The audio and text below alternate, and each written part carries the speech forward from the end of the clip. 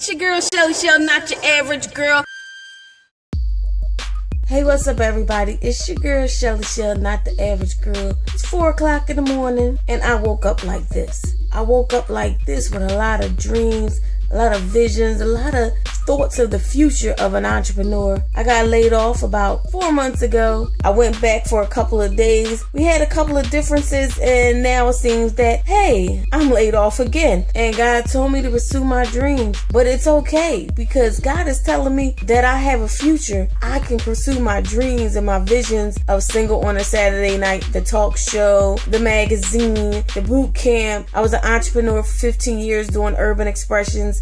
It's been a long journey. I enjoy it. I never thought I was going to be an employee for long, but it was a good experience working for, doing marketing for other people other than myself. But when you pursue your dreams, sometimes you wake up with thoughts and all these types of what's going to happen next. Where's the money coming from? So it's 4 o'clock in the morning and I have all these thoughts. So I wanted to talk to you. I know there's a lot of entrepreneurs that can identify with what I'm going through, but I know we're going to all make it because there's enough money out here for everybody. And I'm not doing this for the money. I'm doing this because there's a lot to be done. There's a lot to talk about. There's a lot to show people and teach people about being an entrepreneur. This is my second time around and I'm ready. And I'm ready for success. I'm ready. So yeah, I woke up like this. I'm ready. Scarf on my head, glasses on. I'm ready. But I woke up ready to tackle the world of being an entrepreneur. Thank you, God, for all your visions. Thank you for all that you're doing for me. I appreciate you, Lord.